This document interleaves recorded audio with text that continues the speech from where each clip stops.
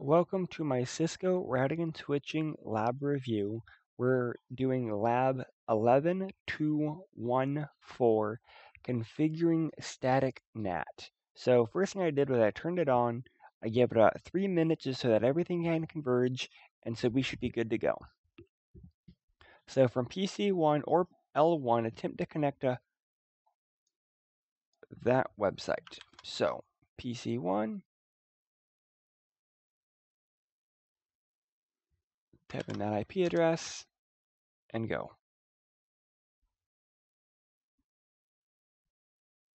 Use the web browser to browse to. The attempts, again, should fail. All right, requested timeout. So now let's go ahead and try to ping R1, which they don't really give us the addresses for. So that's always really fun.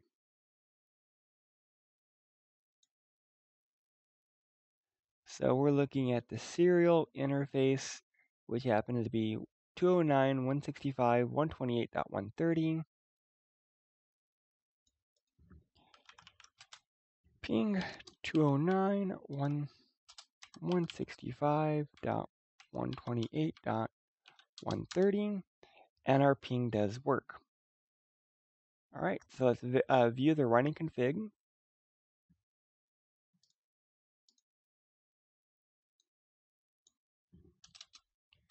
Enable, show run. There is no NAT, so verify the routing table does not contain an entry referring to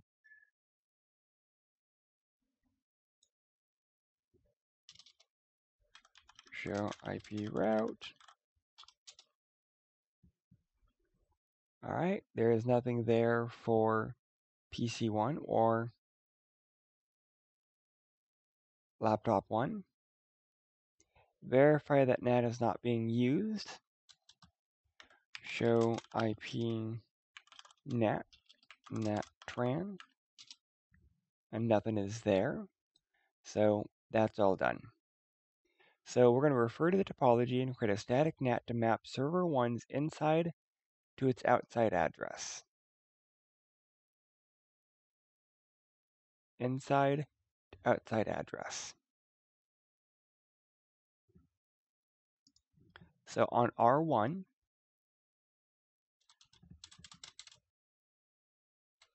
let's get to our configuration terminal. Helps if I spell it right. All right, so we're going to be doing IP NAT.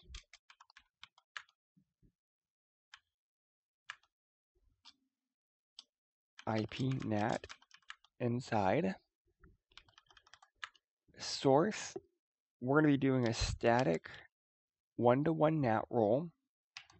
It's going to be 172.16.16.1, and we're mapping it to 64.150.1. Source static 1-to-1 mapping. All right, so we did step 1. Now let's go ahead and do step 2. So what we have to do here is we have to actually say which ones are inside, which ones are outside.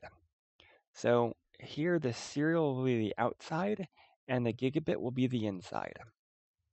So interface serial 000 IP NAT outside, interface gig 00 is IP NAT inside. And we've done that. So let's go ahead and let's try to ping again. Sorry, not ping again. Web browser. We're going to go try to do our web browser again.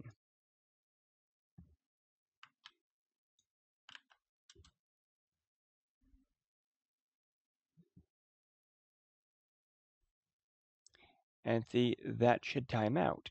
What we need to be really accessing is our public IP address of it.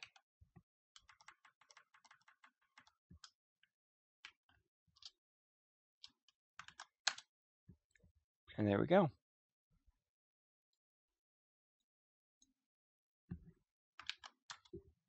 So it does work. A big thing here is remember when you're doing static one-to-one mappings, the syntax. IPNAT inside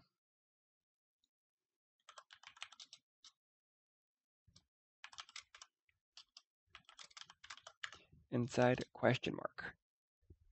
Source, the source address that we want to translate.